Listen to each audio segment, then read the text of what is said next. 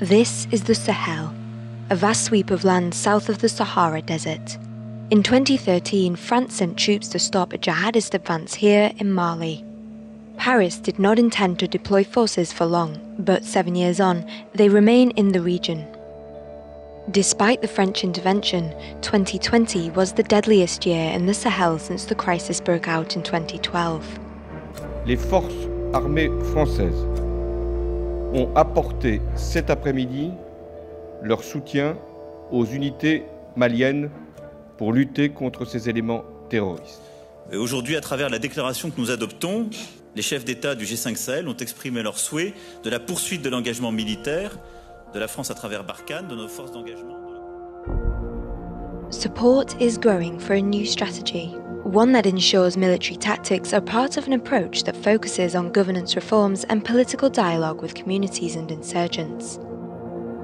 I believe that the force-only approach, especially undertaken by France and advocated by France, has reached its limits. So what we've seen in the last years in the Sahel is that military operations were quite successful in killing leaders and militants of jihadist movements, but this came at a price. One of the features of the state security forces in this area is that they are also responsible for human rights abuses. Si l'on regarde tout simplement la carte de conseil aux voyageurs du Quai d'Orsay, il y a 7 ans, elle était un peu orange et un peu verte. Aujourd'hui, elle est essentiellement rouge et un peu orange autour des capitales, puisque si de très nombreux djihadistes ont été neutralisés, on s'aperçoit que les groupes djihadistes eux-mêmes ont progressé d'un point de vue territorial et pas seulement au sein de la bande sahélienne, mais aussi au-delà.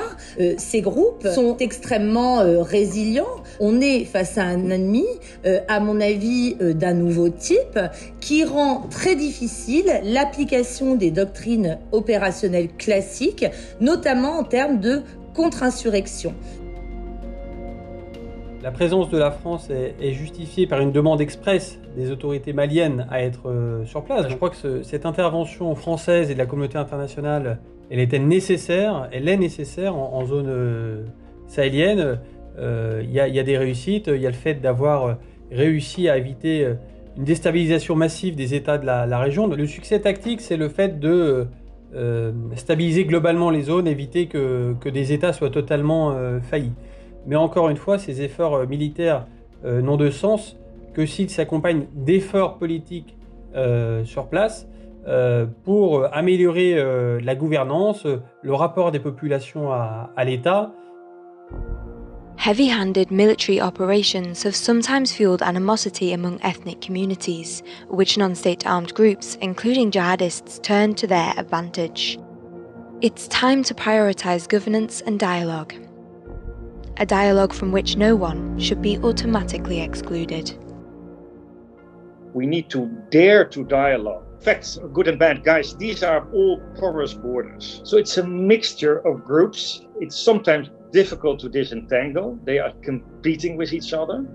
And what they give is security, but it's security with a very high price in terms of human rights violations and in terms of economic prosperity. So yes, there are not necessarily only good and bad guys.